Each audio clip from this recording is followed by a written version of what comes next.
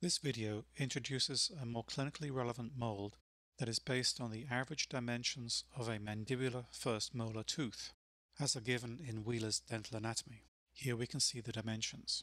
The mold is 7 mm deep at the proximal box, 11.5 mm wide mesiodistally, and 5 mm deep at the center. The mold is made out of plastic that mimics the light transmission through natural teeth. See how easily the mold folds together, and composite doesn't stick to the mold. The mold is then clamped together and is now ready to be filled.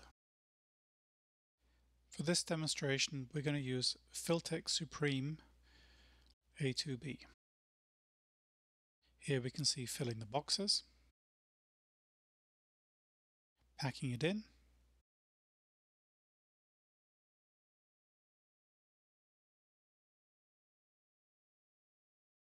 placing a mylar strip over the top of the composite, and now light curing the composite. Once you've finished light curing, the mold opens up easily. The composite doesn't stick to the mold, and you can very quickly see how good your light curing technique was, your curing light, or your filling technique. In this case, we can see that the composite at the bottom of the proximal boxes does not look fully cured. When we pop the composite out of the mold, we can see this is indeed the case. The composite is soft in the bottom of the proximal boxes. Now we're going to repeat this using Tetric Evo Flow bulk fill composite. We'll inject the composite into the cavity. Note how we don't take the tip out. We'll fill it up completely.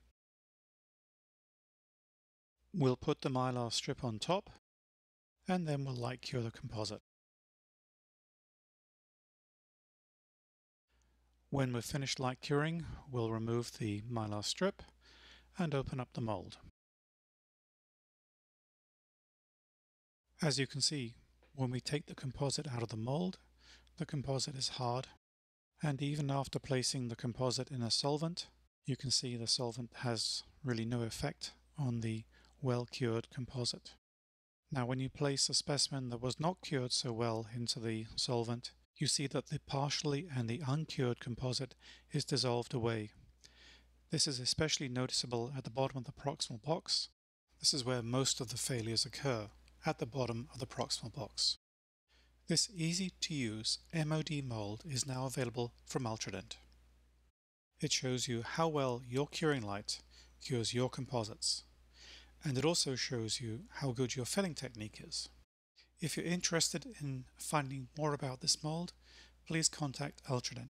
As always, if you have any questions, please don't hesitate to contact me. Thank you very much for listening.